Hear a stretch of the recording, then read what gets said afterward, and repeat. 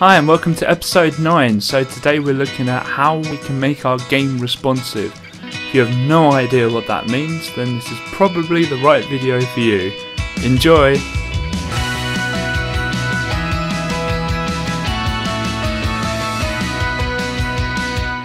Hi, I'm Chris Gilpin, and you probably are wondering what responsive means. If you do already, then good, but I can show you how to do it, but if you don't, I'll explain now.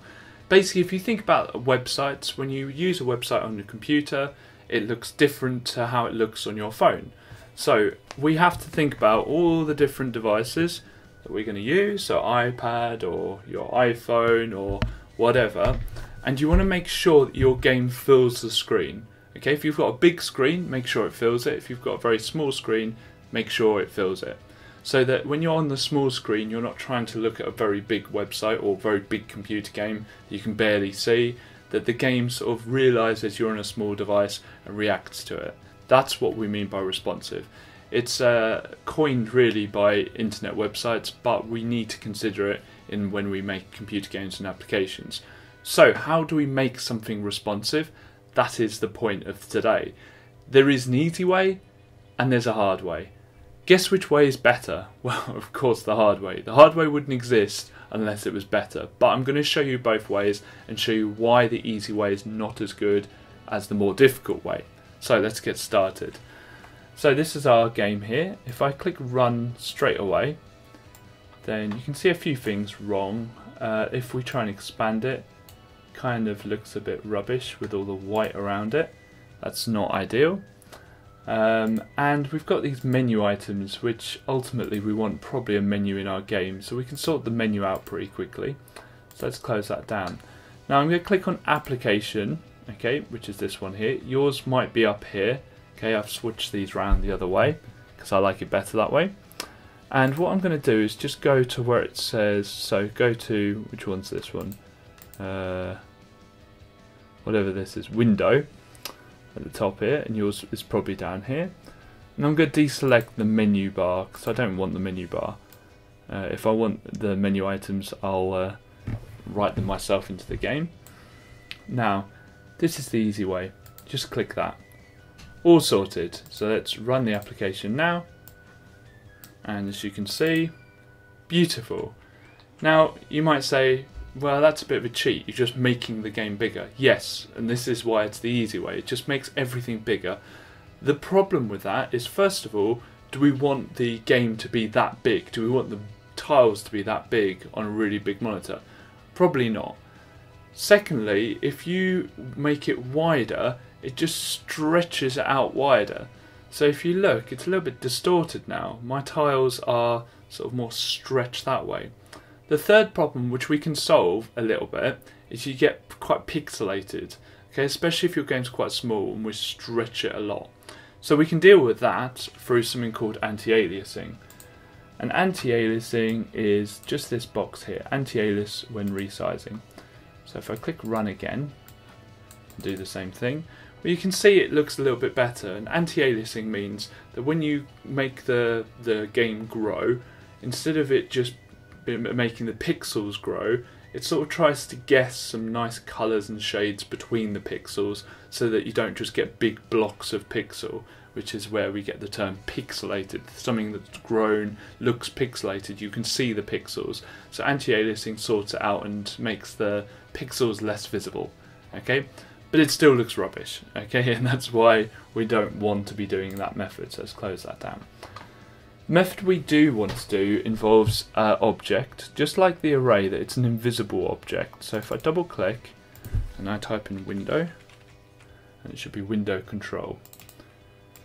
Now this object here is incredibly powerful, very, very cool object, okay? It allows us to control the window completely. I find it incredibly useful, and I think it's in pretty much every game application I've ever made. So let's click on event editor. Now we want to create a new group of events, so insert group of events. I want to kind of put it at the top. And I'm just going to name it responsiveness, probably spelled wrongly. Oh, no, I think it is right. And what I want to do is create a condition here. And I'm just going to compare two general values. Now what I want to do is compare the current frame width So the current width of the frame, okay, that's the window that you play the game in. And if it's different to the frame window width, do I want to compare this? No, I don't. I'm an idiot. If it's different to the horizontal size of the client area. Now the difference between these two is this one includes all the side bits, the menu at the top, the scroll bars. This one doesn't. This is just the game window. So if that's different to that, or we also want one if the window X or window Y size, if I get rid of the X, it's different to the client height. And you can change these by just typing instead of having to dig through it again. Okay, if that's different, I want to, what do I want to do? Frame window, and I want to set the width of the frame window. So if someone's made the window bigger, I want to set the frame to that size of the client area. Okay, and I want to adjust the frame size. And I'm going to do the same to the height. So frame window, set height, and this time application window, vertical size of the client area.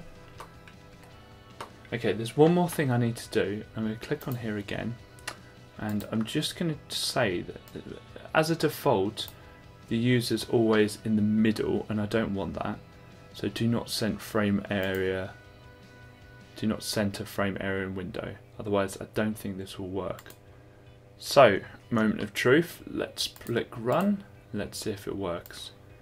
Okay, so if I scroll it now, oh, I've still got that thing clicked, don't want that, so let's get rid of those ones.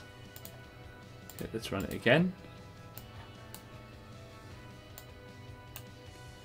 And there we go, works perfectly, almost. And you might have noticed something which actually isn't great. When I stretch it, it's not doing anything. It's only when I release it does it actually do what I want it to. And there's one more checkbox to click before we complete this. And it is, I think on the next one, run whilst resizing. That is a gotcha that has got me quite a lot. So you just need to go, you have to click on application, then click on this one. So what's it called? Run, runtime options, and we're going to click run whilst resizing. And let's have a look. And so it should work nice and smoothly now. There we go. If I make it, if you imagine, if I make it on a mobile device, the mobile device is going to look like this. It still works just as well. So, thank you very much for watching this video. If you enjoyed this video, please click like. If you want to see more, please click subscribe. Thank you very much.